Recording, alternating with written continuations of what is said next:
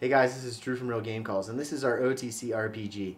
So I want to do a really quick instructional video on how to get started once you get this. You're going to take your bottom lip and put it here.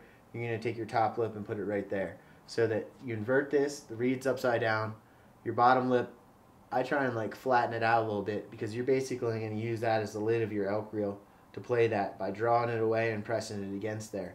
Pressing it against there all the way and using a lot of back pressure from here is how I hit the higher notes. And then light pressure and a lot of like voice inflection into it. You know, so you're just going to barely. You feel that lip touch that reed, feel it start to flutter and get that noise. And then, like I said, you can vary your pressure and move your lips slightly back or slightly forward to also alter the effect of you know, the sound of the call. You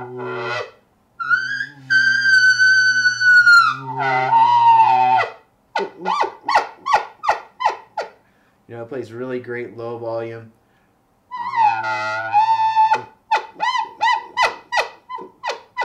Stuff that I hear on public land a lot of times, especially once the elk get pressured. They don't seem to want to bugle very loud, and you know, a lot of times a bull will be coming in and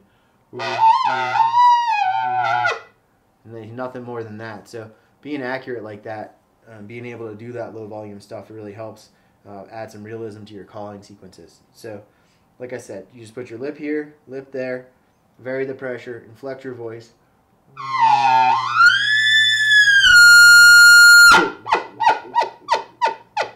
And then when I'm chuckling like that, I'm drawing my lip away.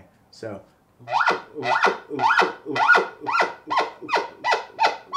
and kind of timing the air coming from here again to go through the call. So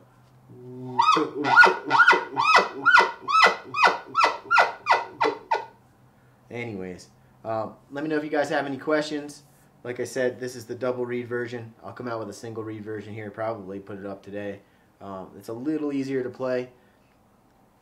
I think this one sounds a little bit better. It's a little bit more advanced for some of the bugles that I do and the tone of it, but the other one called an elk with a single reed bugle, so a little easier to play for guys that are just getting into elk hunting. That might be the ticket for you guys.